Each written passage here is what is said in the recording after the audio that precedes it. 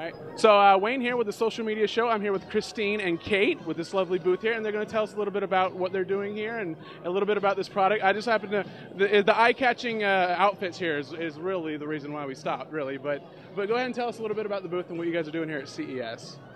Well, this is an application by Hammermill, and it allows you to print from your cell phone or tablet to any wireless printer within range. Okay. And during CES till Friday, we're letting anybody download it for free. Normally it's $12.95. Oh wow, very cool. So if you guys are out here at CES, you get a chance to come check out Christine and Kate, and just go ahead and share us your Twitters, your personal Twitters. If there's a hashtag for Hammermill, just let us know. Anything social media that you guys want to promote, let me know, okay?